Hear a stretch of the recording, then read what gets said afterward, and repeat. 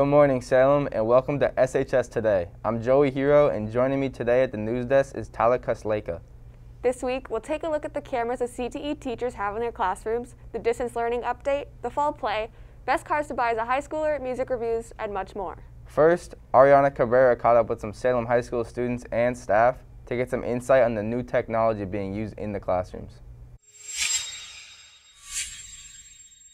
Hi, I'm Ariana Cabrera from SHS Today, reporting from outside the TV and media control room at Salem High School.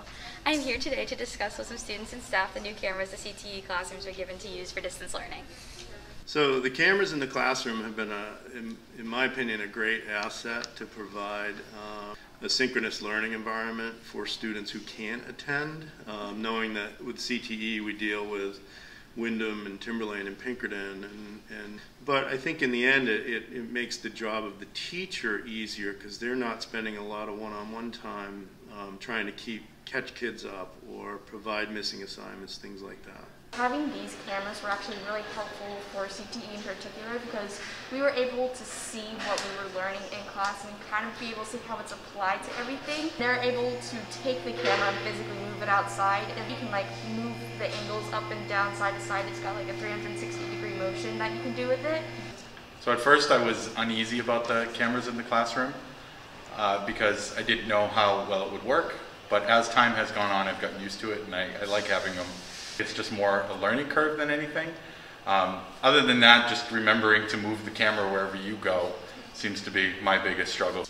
I was nervous too, and I would say you just gotta jump into it. It's like anything, you gotta dive into it and you'll kind of learn trial and error as you go through. When she was doing the demos, we actually got to see what product she was using and what tools and everything. So I think that we are only human, we're not robots, so we're always going to make mistakes, we're always going to forget something, we're always going to have a little mishap with technology, but once you dive into it, you really get more comfortable with the actual outcome and using it on a daily.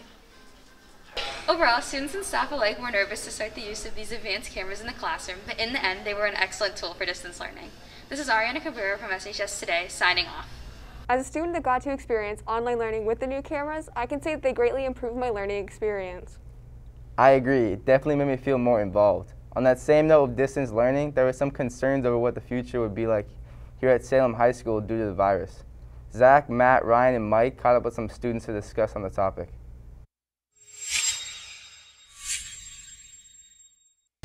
Hi, I'm Zach Merritt. Today I will be interviewing two students from Salem High School to find out how they feel about learning in person. How's getting help after school?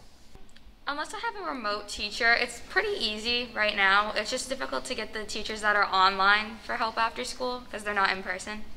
How is moving from class to class? It can get a little bit crowded because I know they're having certain hallways go at certain times and certain classrooms they're doing the even odd numbers, but it's not awful. It's manageable. They dismiss even and odd classes at separate times. How do your teachers feel about you using the bathroom during class or just going in the hall in general? They don't really seem to care. I mean, we have to scan out using the QR codes that they have displayed in the classrooms, but it's not that bad, but they do have some of the bathrooms, the single stalls, blocked off. How safe do you feel in school on a scale of 1 to 10? 6 to 8 on a good day, on a bad day. Right now, a 3, just because the cases are rising and we're still here full time. What's your stress level about school this year on a scale of 1 to 10? Easily a 10 because I'm a junior and I have a lot of hard classes without a managed time block. Do you want to switch to remote learning? Yes, I do. I do want to switch to remote learning. I think it'll be better as a whole. No. Why? Because I won't do the work. Although extra precautions are in place to ensure students' safety, Salem High is still getting students involved in the school play. Joa, Gabby, and I talked to some students and staff who were involved in the making of their first virtual play. With COVID still at large, finding ways to safely carry out after-school activities is still a big concern. This year, the Performing Arts Department was forced to find a creative way to put on their fall show, which was War of the Worlds. The Theater Arts Department partnered with the TV and Media Department to put on a virtual play, which was live streamed out to audiences. So the play was put together as a theater production in a TV studio, and we used a lot of green screen for virtual backgrounds, and then we got really creative in the studio, setting up some podiums and different curtain backdrops and things like that to sort of make it look as authentic as we could in this COVID age, I guess. You know, from a student perspective, I imagine it was a lot harder for them. They didn't have anybody to play off of. Usually in a play, you're interacting more with the other person and doing it live.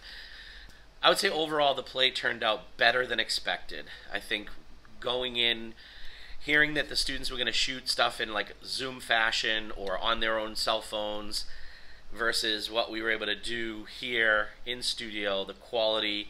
I watched it through yesterday for the first time all the way through, and I thought it turned out awesome. I don't know if I would like to direct a virtual production again. It is not ideal. You know, it's not like the traditional kind of building up to this big performance. Some people were done 2 weeks before the show. Technically goes up. I lack that face-to-face connection, and that's what theater is. It's supposed to be all about connection. So like I feel like I was kind of like missing that. I had a couple of rehearsals over Zoom with the actors, and then they would go in and shoot their scenes in the TV studio, and that's how it was kind of all put together and then edited in some magical fashion and then sent off to the streaming company. But the advantages of using video was you could do multiple takes, but it was a true team effort and collaborative, and I'm really proud of everyone involved. I would definitely call this a positive experience because we wouldn't have had this opportunity if we were not physically here in school. And with everything going on, being able to do it in the first place is really important. I started editing during the shooting time because I knew that it was going to be a big project. I started just with like the rough cut, getting things in order, and then I went in with music and sound effects and visual effects. I think everything looks good. Production went well. We didn't really have that many issues, so things went well. It's definitely a little bit more difficult just because we didn't really have the experience of getting to work with each other in person, and we had to kind of figure things out for ourselves. Probably having to like figure out my character by myself because like Booge is a remote teacher, so we really didn't get to see him in school, even like or at rehearsals because it was all on Zoom. My favorite part is the rehearsal process and getting to like make memories and stuff, and that seemed to lack in this year's show. I don't know. I would think it's a positive experience just because it's something new that we haven't had to do before, and we can like kind of add it to our resumes now that we've had to do a show remotely, and it's definitely something that will come in handy if we ever have to do it again. With the success of the War of the Worlds, everybody is excited to see how future productions, including the upcoming musical, will be produced this year. Even though COVID has made it very challenging to have after-school activities such as theater, sports, and much more, Salem has found a safe way for everyone to still put the play on. Moving on to a different subject, Connor, Jared, and Toby are here with some music reviews. This week, they'll be taking a look at After Hours by The Weeknd.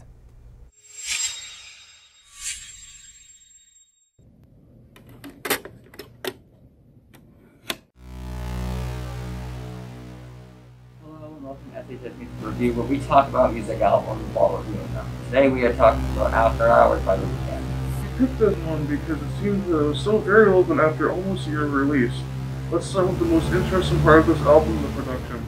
The production has a very dark cinematic view on it, with powerful synth pads reminiscent of synthwave music. Songs such as Blinding Lights and In Your Eyes sound very much like 80s new wave music. That said, there are some hit or miss parts of the album for me. Songs like Scared to Live felt way too generic in terms of lyrics, that is. It felt odd, and I think it's the weakest part of the album as well. It didn't fit the tone of the rest of it. However, aside from that, the album had some really good moments, and most of the songs perfectly matched the theme that the album cover set up for it. I would have to give this one a 9 out of 10, almost a perfect album, but had some minor slip-ups here and there. And now we ask you, students of Salem High School, what kind of music you listen to on a segment I like to call. What type of music have you been listening to recently? I like a lot of pop music. What is your favorite kind of music? My favorite kind of music is either rap, classical, or rock. I like Say So, like Doja Cat. I like a lot of Doja Cat's music. I listen to like all types of music, but recently it's been a lot of pop, you know. Yeah, I really like the song WAP by Cardi B and Megan Thee Stallion. Yeah, that one's pretty popular. Mm-hmm. Have you listened to like any specific albums recently?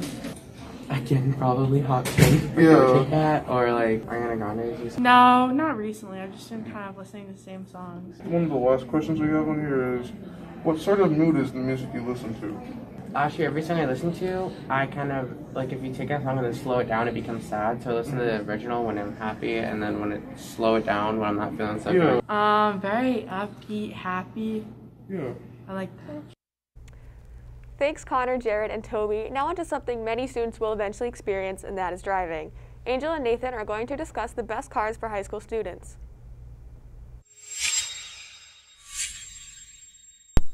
Have you ever wondered what car to get as a high school student? Well, you're in luck. Here are what 2 high school students have to say. I do not have a car. I don't even have a license yet. Good for high school students. I definitely say a lot of like more cheaper sedans that are like I definitely say like probably around the $3,000 to $100 range. I don't know how cheap. Definitely like more like older Toyotas, like a Corolla or something along the lines of that. But if there's one for high school, I'd probably go for something a little bit more like a old Mustang, whatever. But if I could pick any car in the world that I'd want a Vet or something. But that's kind of out of my price range. I don't have a car yet, but I know my mom has a Ford Explorer and my dad has a Ford truck. I'd say probably like more either sports or more newer market cars that recently come out. Ones are like Toyota and like Honda and places like that, because they seem more like suited for safety, and they seem more suited for a proper way for students to get to high school. I don't have really anything specifically in mind, but I'm trying to think of like maybe some mid-range car at least that I can at least get to school in on time, and at least has a CD player inside of it so I could listen to the albums that I have bought over the years. So somewhere on that lines, I guess. These high school students gave some good information. Wow, there's a lot more to buying a car than I thought. There certainly is. On the spookier side of things, Savannah, Emily, and Kayla dove into the world of the supernatural to get people's views on the eerie topic. Welcome to Sharing the Supernatural. I'm Savannah Danowitz. And I'm Kayla Nelson. Here we're going to talk about all things supernatural, everything from folklore to cryptids and urban legends to real ghost stories. Today we will be discussing the belief in the paranormal. We interviewed a few people from the building and got their thoughts on the subject. I believe. Somewhere in the middle. I would say that I believe sometimes, but then I wouldn't necessarily call myself a skeptic because anything's possible. Okay. On Christmas Eve, I believe, my grandfather died like a long time ago, but he had this like music box that like played like Christmas music and whatever.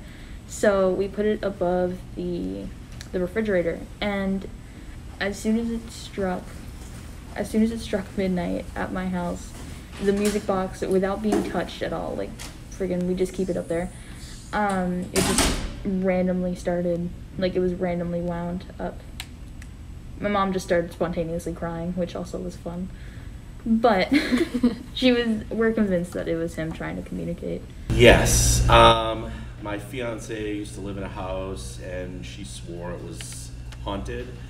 And there was like one time that I was there and like I thought that she was behind me, and I turned around and talked to her and no one was there, and I was like, no, you were just right there, but she was totally like on the other side of the house. So, you know, if any place was haunted, that place probably was. It's like from the 17 or 1800s, this place that she used to live in. So I would say I think I've had experience with it, but I don't know.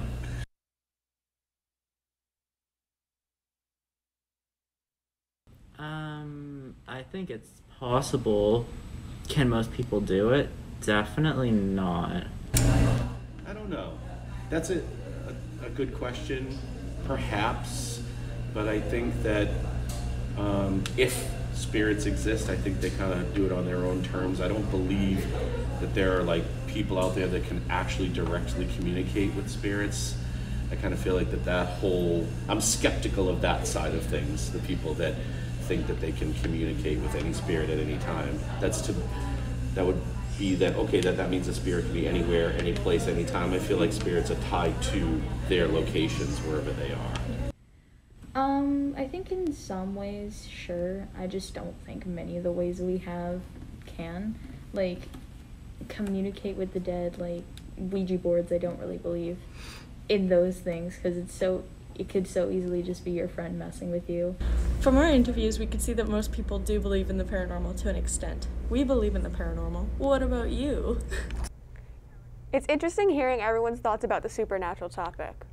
Moving away from the supernatural side of things, we have entertainment and celebrity news with myself, Grace, and Mila. How was your Halloween? It was good. How was yours? Great, thank you for asking. Speaking of Halloween, COVID definitely wasn't stopping celebrities from getting dressed up and having fun. So we picked out 10 celebrities and asked people which costume was the best. Some of our favorite Halloween costumes was Cole Sprouse. He was the man in yellow hat from Curious George. Kim Kardashian was the Tiger King. Bella Thorne was this cool fairy. Lizzo was the fly on Joe Biden's head. The Weeknd was the Nutty Professor. Kris Jenner was Jack from A Nightmare Before Christmas. Kylie Jenner and her gang was the Power Rangers. Hailey and Justin Bieber were Woody and a Barbie doll. Dwayne Wade, his wife, and their youngest daughter were S'mores. Travis Scott was Batman. Here's how those interviews went. I want to say I like the first one, the Curious George one. Oh, so got Curious George here. I'll give this one a 6 out of 10. What is it? What's the yellow dude from Curious George, right? He just kind of looks weird. I personally liked Bella Thorne's Halloween costume the best because it looked like she put a lot of time and effort, especially into the makeup. I don't even know what this is. A fairy? I like the skeleton one. After asking about 40 Salem High School students, the race was not very close. Tied in second place, we had Travis Scott and Kim Kardashian, and then in first place was Cole Sprouse. Congratulations to our winner. See you next time. Bye. Thanks for tuning in for a new episode of SHS Today. That's all we have for you this time. We'll see you next week, Salem. Stay safe.